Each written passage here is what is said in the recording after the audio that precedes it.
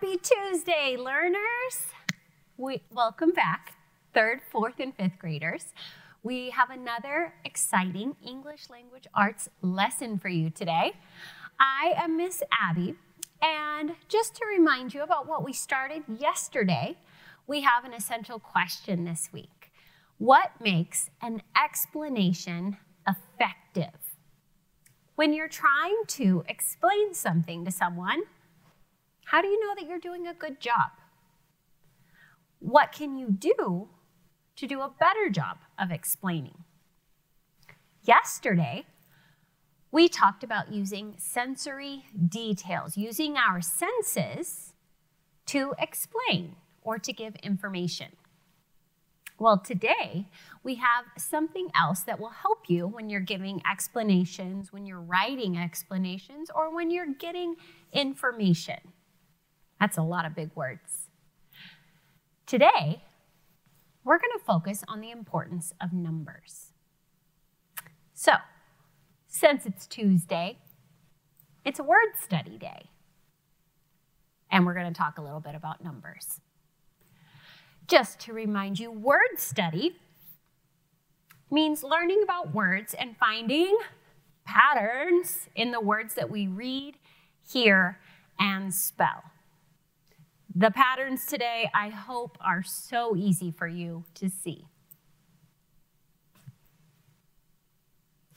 Our goal today is to identify prefixes.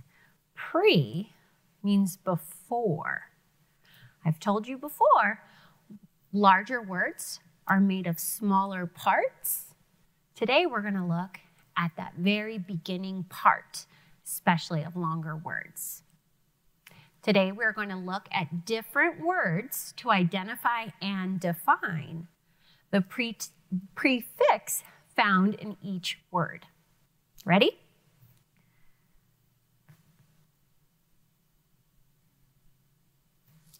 Unicycle, bicycle, tricycle. Do you see any patterns? I notice they all have the word cycle in them. But each word has a different beginning or a different prefix.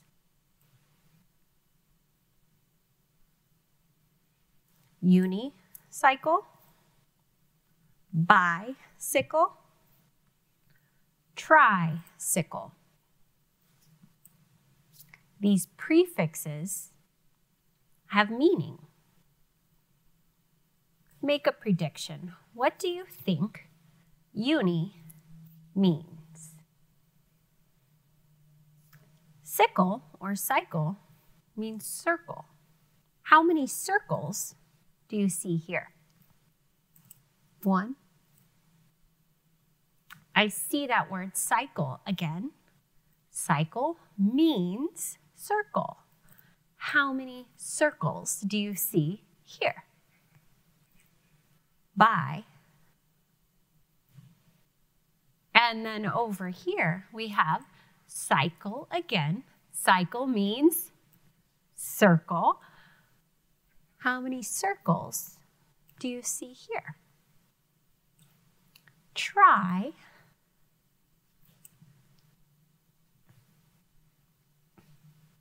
The prefix uni generally means 1.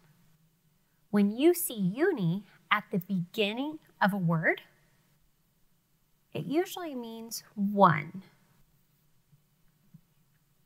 By, in bicycle, the prefix by means 2.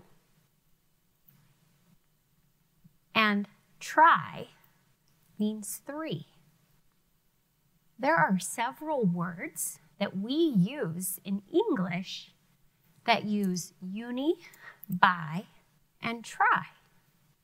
Sometimes they may look like long words, but when you notice this pattern, it helps you understand those words. That's what we do in word study. I have 6 words for you here. Unicycle, unicorn, uniform, unique, united, unit. What pattern do you notice in each of these words? What? Did you say that they all start with U-N-I? They do.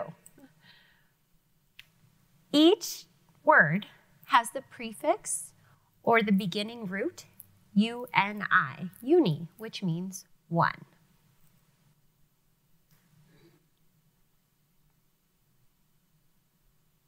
Here is an image of a unicycle, one circle.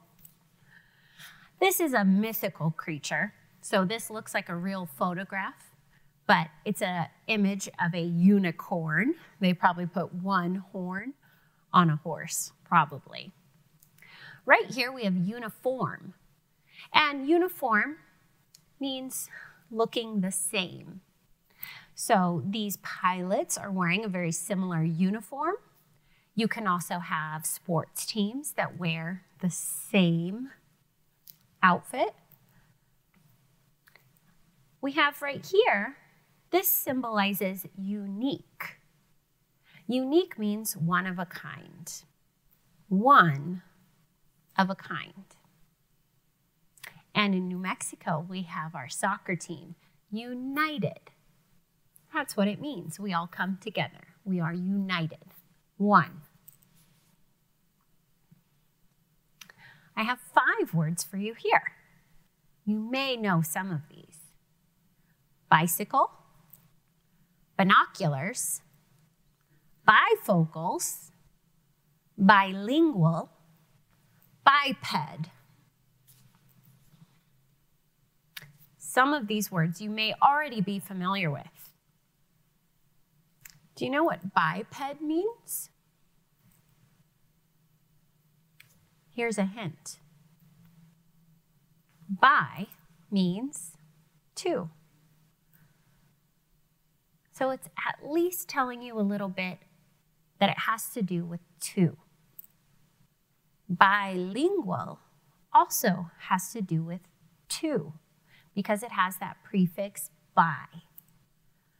Bifocals, it has to do with 2, meaning one part of the word means 2. Binoculars, binoculars, and bicycle. Each of these words has the prefix bi. We may not know the other part of the word, but we at least know that 2 is an important part of the word. Here is a set of binoculars, 2. Right here is a set, a pair of bifocals. There are actually 2 different prescriptions in there. Have you seen people wear glasses before? This would be like wearing one pair of glasses and another pair of glasses, but in one lens. This is an ostrich. This is called a biped, meaning ped, foot. Bi means 2 foot. I'm also a biped. We have a bicycle and we have bilingual. This is an illustration of a child saying hello, bonjour. Are you bilingual? Do you know 2 languages? I think you've already seen the pattern even in my lesson. Here are 6 words. Do you see the pattern? Yes, they all start with tri. I think that's what you said. Tricycle, triceratops, triplets, trident, triangle, triple. What about this word trident? Do you know what that means? Maybe you know what part of the word means. I know that the first part of the word means 3. It has something to do with 3. The prefix try, when it's at the beginning of the word, gives you a hint. 3 is an important part of this word. Right here, I have a set of triplets.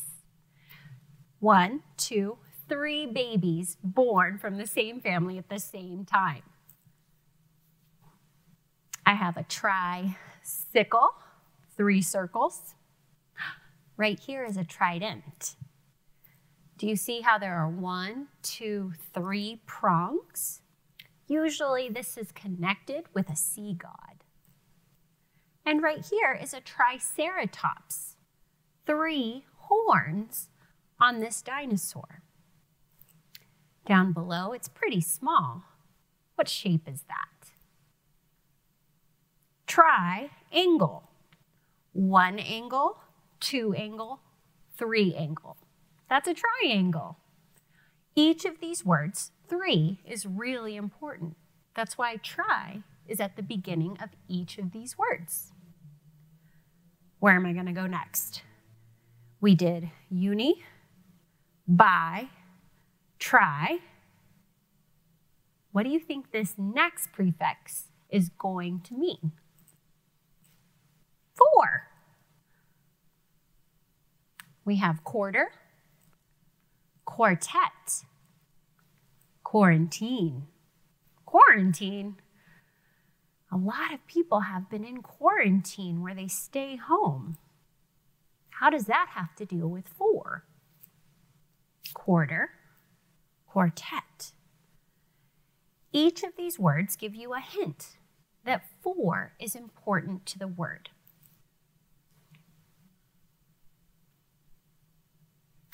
Here is an image of 4 quarters, coins that we use in the United States. This is also an image of a quarter, a shape broken into 4 equal parts. Here is a string quartet, 1, 2, 3, 4 string instruments. And quarantine is an old term from the 1300s. It means to spend 40 days isolated. They used to use it for sailors. When sailors were at sea, they might have been exposed to different germs. So when they got home, they had to stay home for 40 days. Right now, we're using quarantine to remember to stay safe and away from others, especially if we're feeling sick.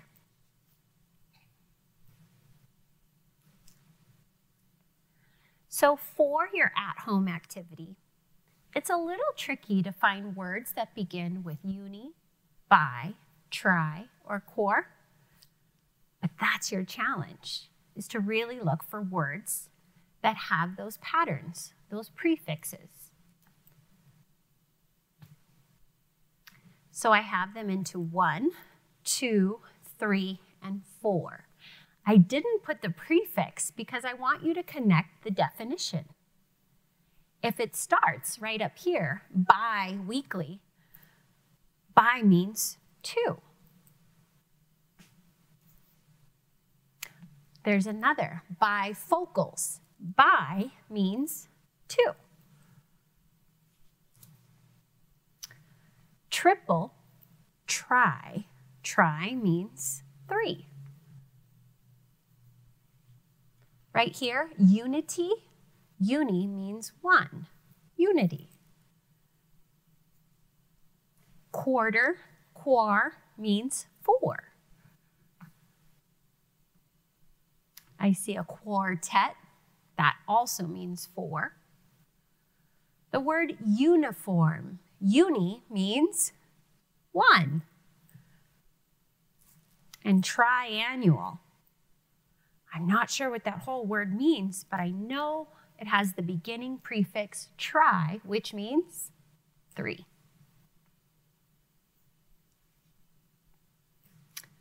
So to practice word study at home, open a book, magazine, or find a sheet of paper with a lot of words on it. look for words that have a prefix that is uni, bi, tri, or quor. Go ahead and categorize them on a sheet of paper and see how many words you can find or think of, or ask others around you. Have fun studying words. Up next, we have an informational text that also talks about numbers. Welcome, learners. It's Mrs. Kraft, and I am back today with a story for you. And remember, this week we are working on nonfiction, which means a true story. So I have a really cool true story that's actually about somebody from New Mexico. So I'm going to read that to you in just a minute, but I want to review kind of what we've been working on yesterday and through this week.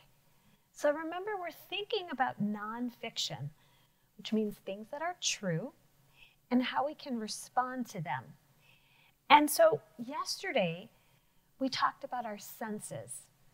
That's a great way to look at things that are true in our world. When you take a walk and you look at a flower or you examine a bug, you can use your senses. Remember our word yesterday, one of them was aroma. So you sniff that flower, you smell the aroma, right? The beauty of it. And you do that through your sense of smell. But you can also write about how that smells to you. So we looked at our senses. We looked at those 5 sensory details yesterday in our story. And then you wrote about them with Miss Abby. Today, we're going to take a look at numbers and how we can look at nonfiction. We can make things real and come alive through numbers. They also help us understand the story. And you're going to see in our story today that that's very true. It's going to talk about years, so we can go back in time. It's going to talk about some other numbers too that we'll see as we read the story.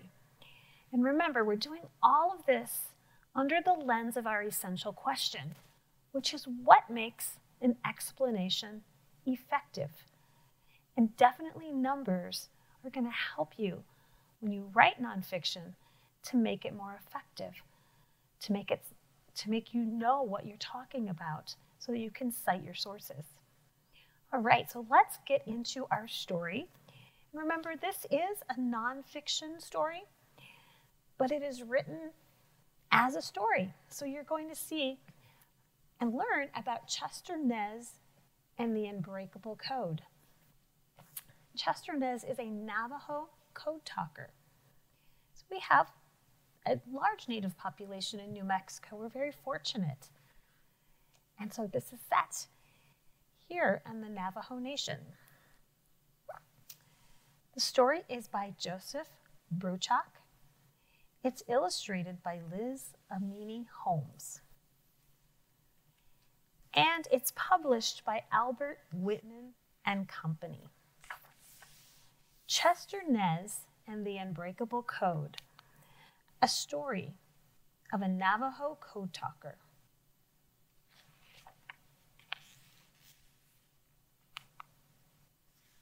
As we read the story, I'm going to stop at certain points and point out the numbers, because sometimes, remember, as we're reading through the lens of a writer, looking at the tricks that the writers use so that we can also translate that into our writing, I want you to be aware.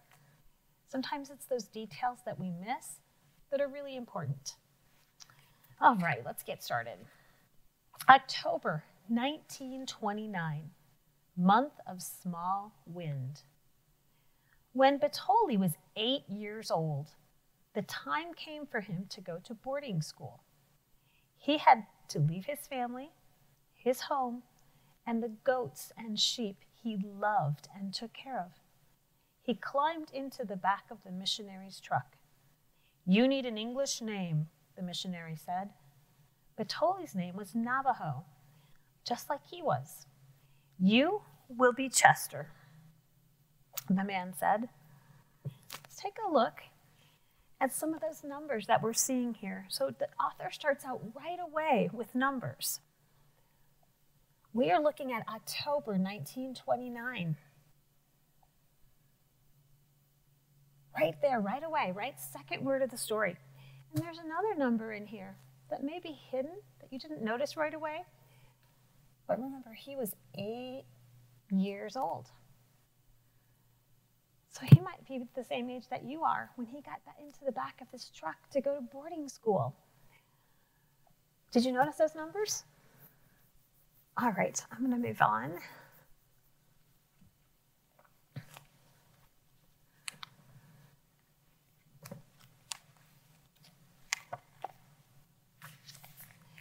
At Fort Defiance, the matrons shaved off Chester's long hair and gave him a blue uniform to wear.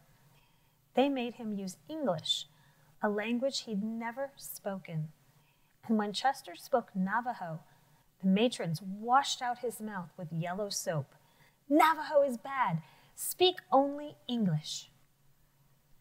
Many years earlier, in the 1860s, the U.S. Army had held Navajos captive at Fort Defiance. From there, the Army forced the Navajos to go on the long walk. A journey of 300 miles into what is now New Mexico. Many people suffered and died. Fort Defiance was now a boarding school for Navajo children, but some of the youngest students had bad dreams because of the fort's history. Chester did his best to calm their fears at night. He reminded them they were not alone. They still had families back home. Did you see the numbers in this one? We have 1860s.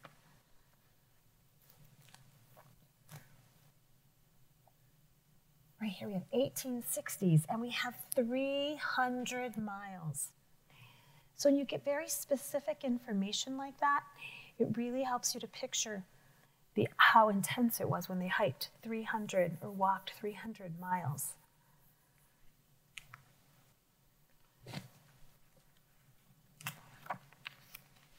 June 1932, month of big planting. Over the summer, Chester returned home where he could again speak the sacred language of the holy people had given the Navajos long ago. When he cared for the sheep and goats and prayed using corn pollen, he felt like a real Navajo, living the right way. His heart was strong again. Being home took away the loneliness Chester felt at school. September 1932, month of half. Chester returned to school, where he was again told his Navajo language was worthless. You must only use English to survive in the white man's world, the matrons said. Chester knew he might need to live in the white man's world one day. In that world, speaking English was essential, so he worked hard and did well. Chester enjoyed learning and wanted to prove his worth. He also learned to pray the Catholic way and served as an altar boy. The Catholic way was good, but so was the Navajo way. Though he spoke English in school, Chester kept his love for the Navajo people and their language. He decided to never break the ties that bound them. December 1941, month of crusted snow. Chester was in 10th grade when the school principal called the students together. The Japanese Empire attacked us at Pearl Harbor, he said. We are at war. The United States had fought the Navajo years ago, but now the United States was their country too. Chester thought about how his ancestors stood up against enemies. He should act with the same courage. Protecting his homeland was an honor. I am a warrior, Chester said to himself. I will fight for this land. April 1942, month of big plant. Recruiters from the U.S. Marine Corps came to the reservation. We need Navajo men who speak English and Navajo, they said. The U.S. military needed a new way to send its secret messages. The messages were sent in code over the radio, but since anyone's radio could receive those messages, the enemy could hear them too. The Japanese had broken every American code. The Marines tried using a coding machine, the Shackle, to create an unbreakable code, but the machine took too long to encode and decode messages. Then, a former army soldier, a missionary's son, who had once lived on the Navajo reservation, suggested using Navajo, a language almost impossible for non-Navajos to speak. The Marines agreed to try it.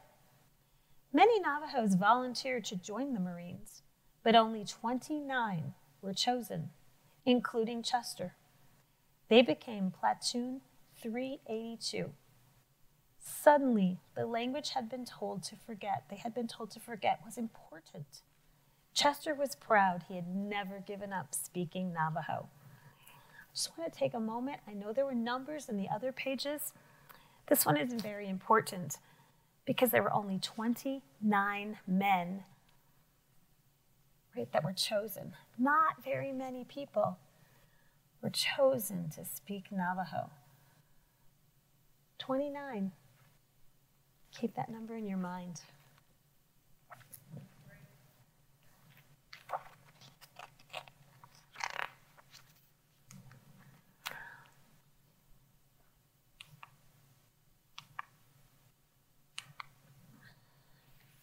They used English words for each letter of the alphabet. A was ant, B was bear, C was cat. Then they chose the Navajo words for each of those words. Ant was wolachi, bear was shush, cat was moasi. By the end of the first day, they had the whole alphabet. A few weeks later, 3 more Navajo men joined the team. Now, 32 soldiers were creating the code and learning to use it. Instead of spelling out some items in the English alphabet, they chose Navajo words to represent them. Battleship became lotso, which means whale.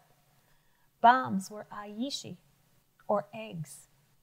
There was a lot to remember, but Chester enjoyed what they were doing, and he had an excellent memory.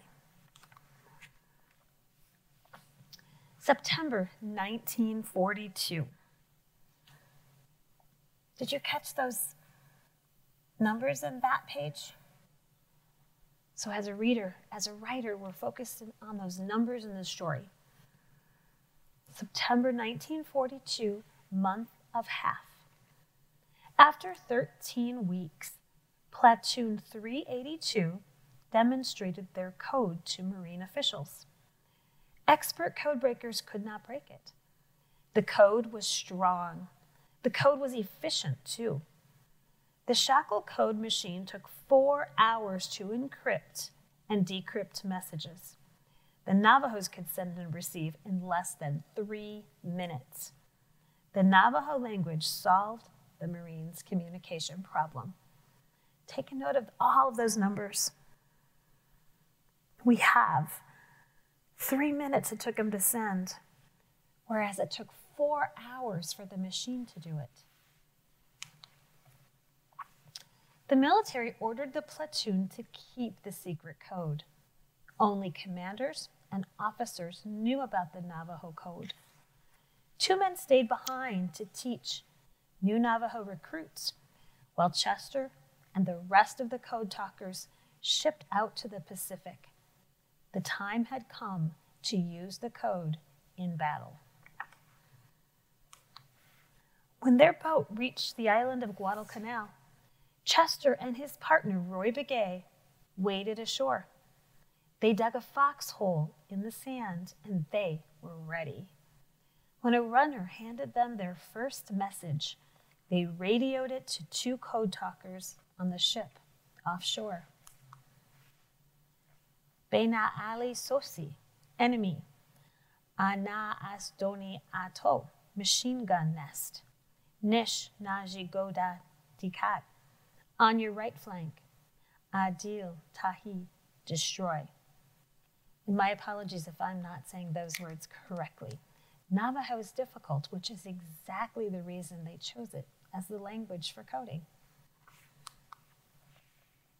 Minutes after their message was received, artillery fire hit the machine gun nest. Chester shouted, "You see that? Their Navajo code was working."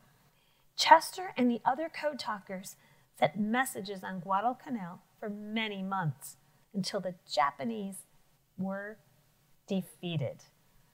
Then they were sent to other islands in the Pacific. The soldiers saw terrible things in combat. They dodged artillery fire, witnessed explosions, and watched men die. Chester was worn out and ill, but he kept working. Every day he prayed in Navajo, using corn pollen from his medicine bag. The Navajo way gave him strength and helped him survive until he could go home. January 1945, month of small eagle. Chester was finally home, but he'd seen too much death. He'd felt at times as if he were dead too. Chester could not tell anyone, even his family, about the Navajo code. It was still a secret. Keeping that secret brought back the loneliness that hurt so much when he first went to school. So this is a picture of how he's feeling, right? So we're using our senses in this one. He's feeling kind of alone and cold. Chester's family knew he needed help. They arranged an enemy way, a 4-day-long ceremony to help someone exposed to the evil of war. The ceremony was also done for children returning from boarding schools like Fort Defiance. Chester knew that being at school, with its military structure and harsh discipline, was similar to enduring a war. The ceremony restored Chester to the trail of beauty and the right way. He no longer dreamed of war. September 1945, month of half. 8 months after Chester came home, the Japanese surrendered and the war was over. The Navajo code had been vital to the war effort. Code talkers had served with every Marine unit. By the end of the war, more than 400 Navajos had served as code talkers. They had been told in school that their language was no good, but they had proven that was not true.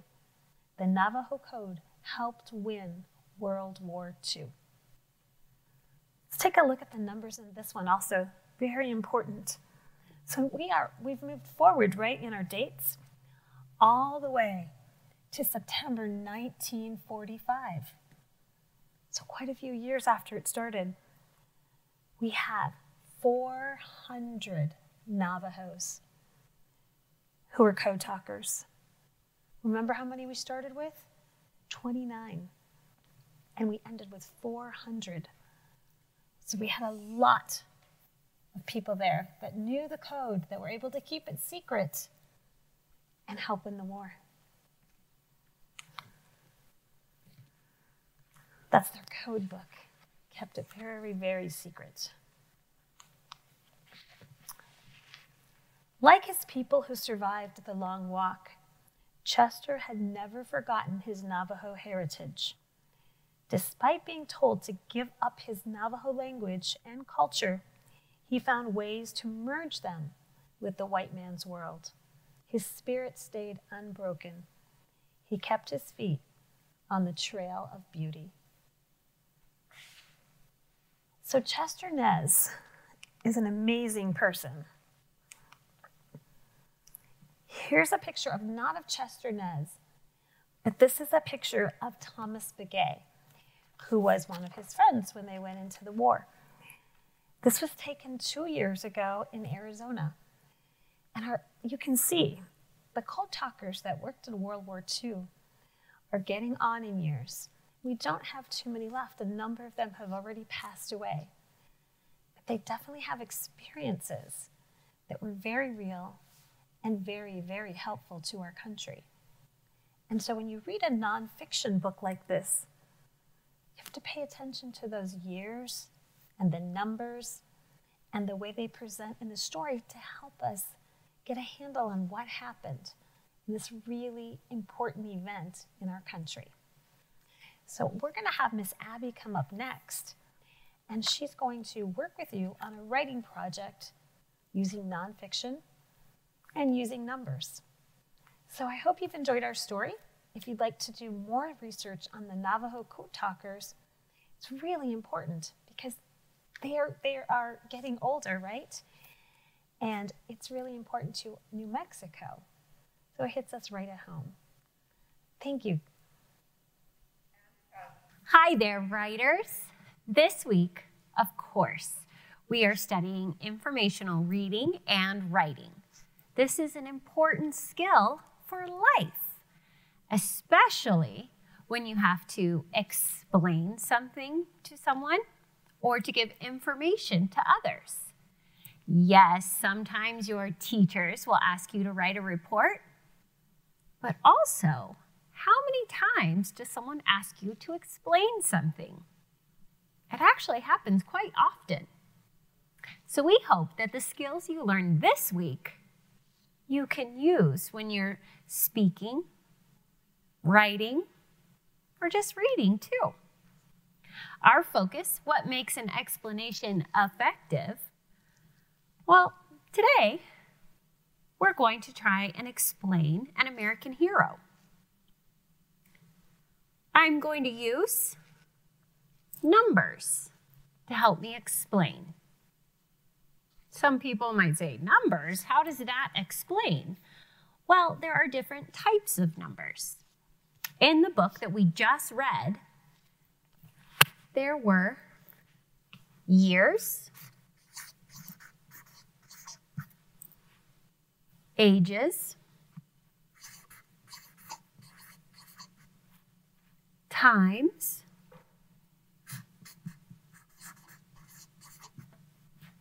amounts,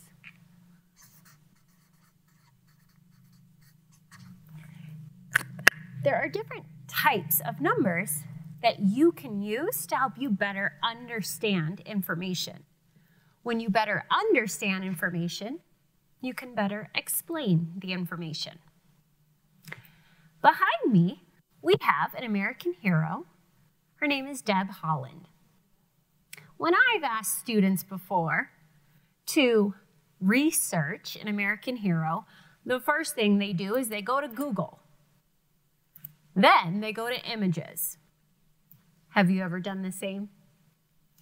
Well, I don't think it's a bad start. It helps your brain get context. It helps you understand visuals.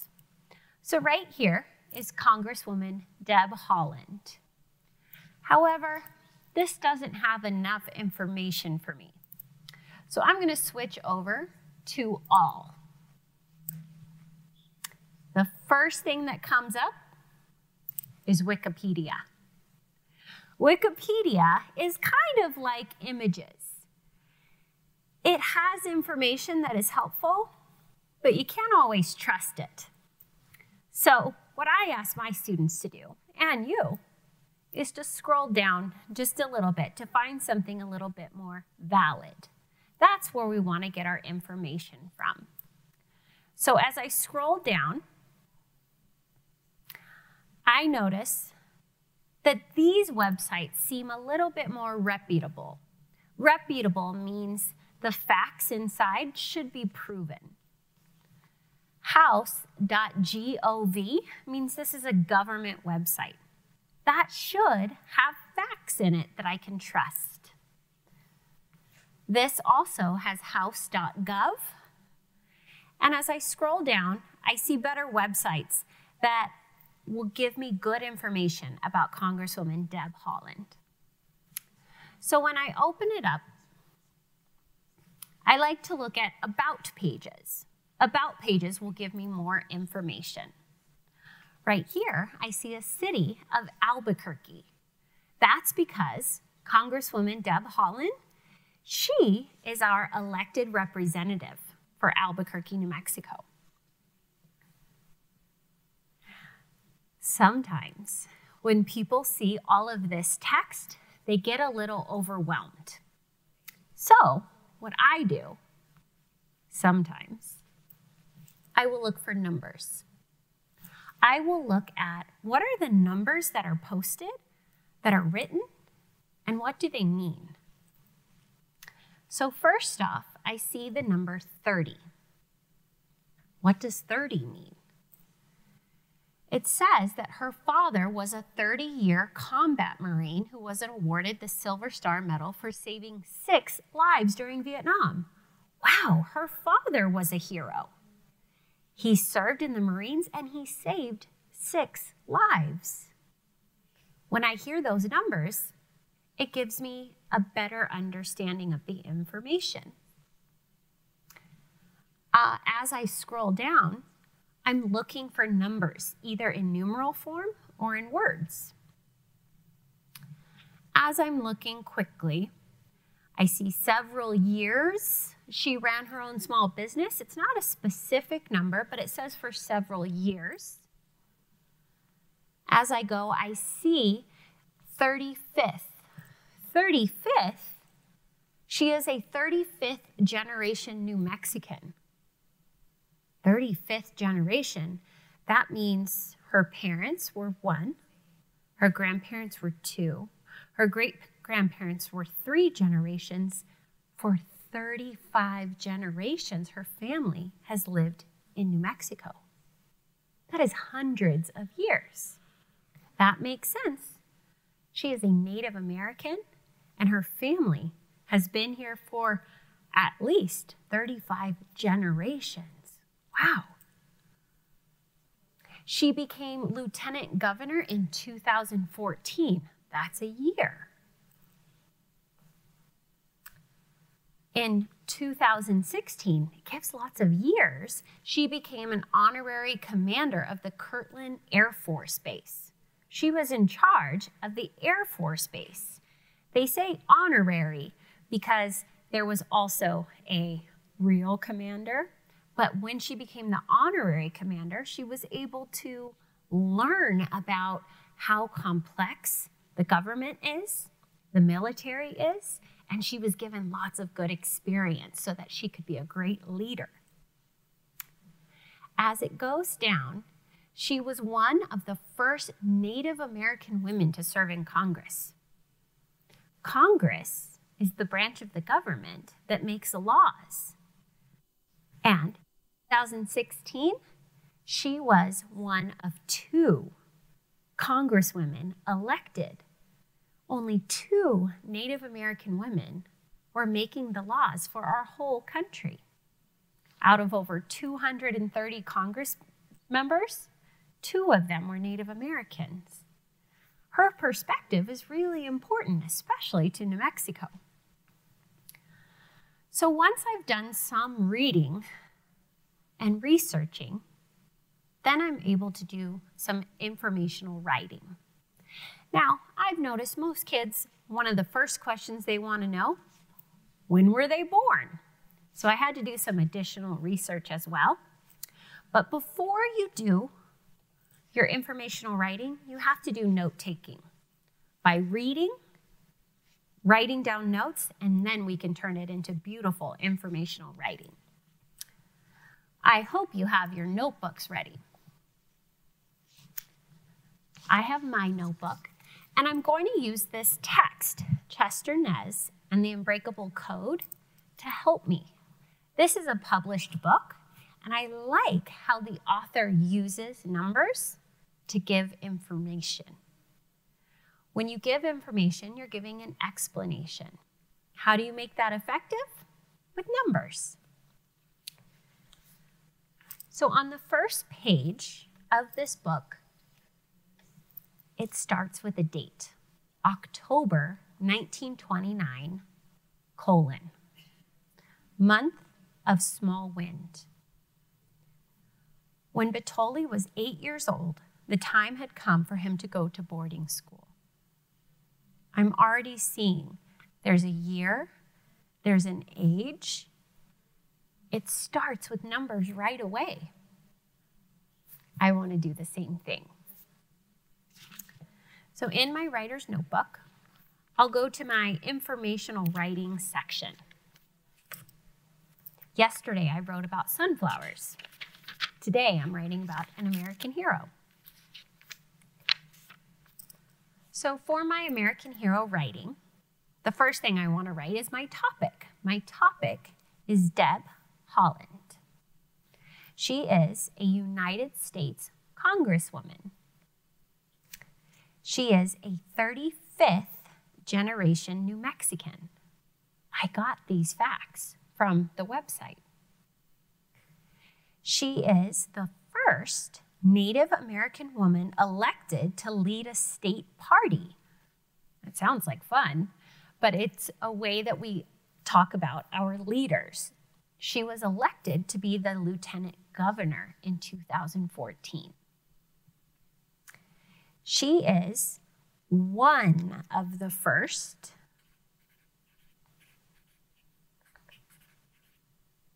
Native American women elected to serve in Congress. Congress makes laws for all of Americans. And of course, I wanted to know, when was she born? She was born December 2nd, 1960, and she was actually born in Winslow, Arizona.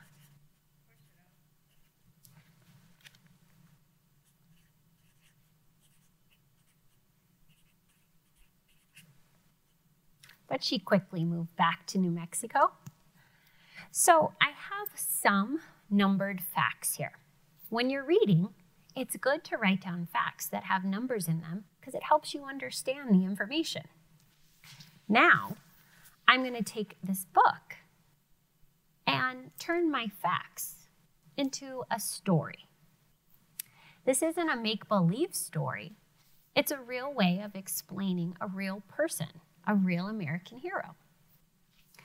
So I like how it starts with the month and the year.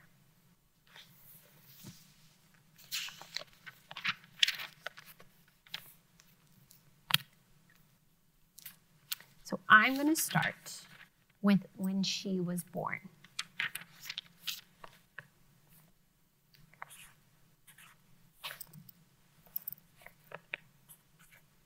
On December 2nd, 1960, an American hero was born in Winslow, Arizona.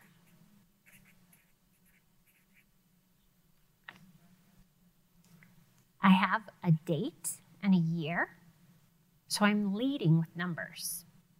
An American hero was born in Winslow, Arizona. I have my place as well, but I haven't mentioned who. Who am I talking about?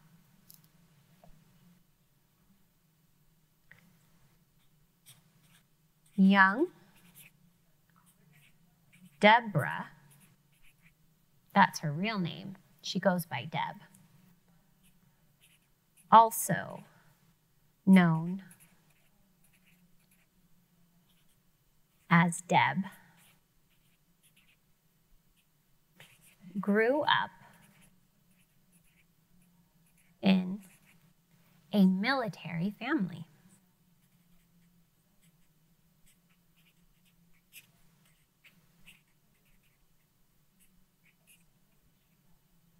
So I've put her name just as Deb. I need to continue giving more information. So I want to think about other numbers that I can add. Since I'm talking about her earlier, I should talk about how she's a 35th generation New Mexican.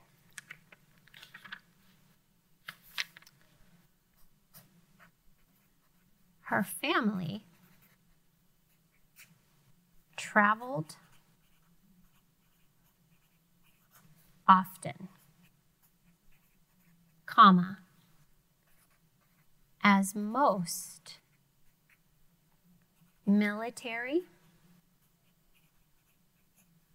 families do. Eventually,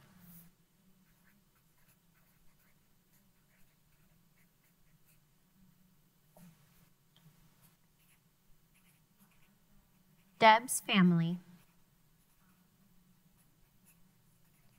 made it back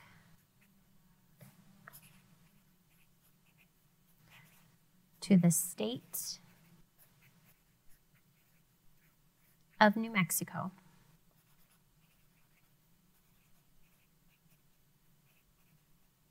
Whoops.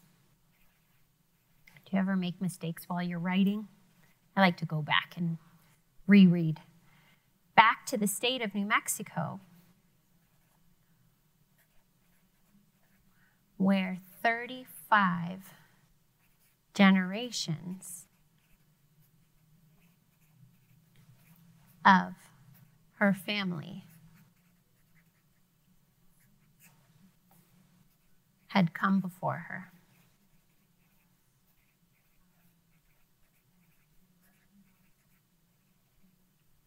I'm trying to give an explanation of this person. Some of you may have never heard of Deb Haaland before, so I want to make sure I'm being very clear about who is this person. On December 2nd, 1960, an American hero was born in Winslow, Arizona. Young Deborah, also known as Deb, grew up in a military family. Her family traveled often, as most military families do. Eventually, Deb's family made it back to the state of New Mexico, where 35 generations of her family had come before her. And as I'm rereading, I'm thinking New Mexico is called the Land of Enchantment. That's the state's nickname. So let me see if I can add that back into my writing. Had made it back to the Land of Enchantment. Oh, I'm writing too large for these ideas. Comma, the state of New Mexico.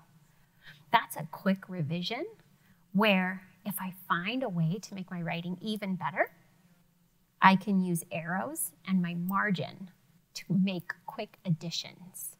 That's what good writers do. Now, I haven't said one of her biggest accomplishments yet, so I'm going to need to keep writing. As I go through my note-taking page, I did put her name. I haven't said that she's a United States Congresswoman yet, but I did say she was the 35th generation New Mexican, and I also put her birthday. So as you take a list of notes, mark off which ones you've used in your writing. As you notice, I've gone a little bit out of order because as a storyteller, I want my facts to flow together to make it easier to understand. Next, I'm going to talk about her political career. So people are elected to be leaders, and that's one way that Deb Haaland has really made a difference in this country. So in my first paragraph, I just give some information. In my second paragraph, I'm going to use numbers. Numbers are going to help me explain more about Deb Haaland.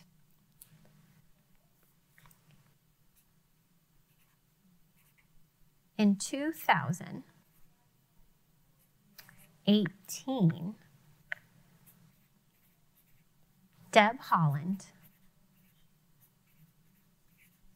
became one of the first, that's another number, Native American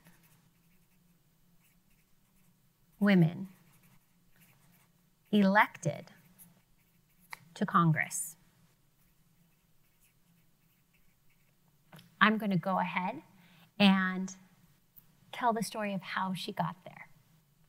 If you are writing informational text at home, make sure you're including lots of different types of numbers.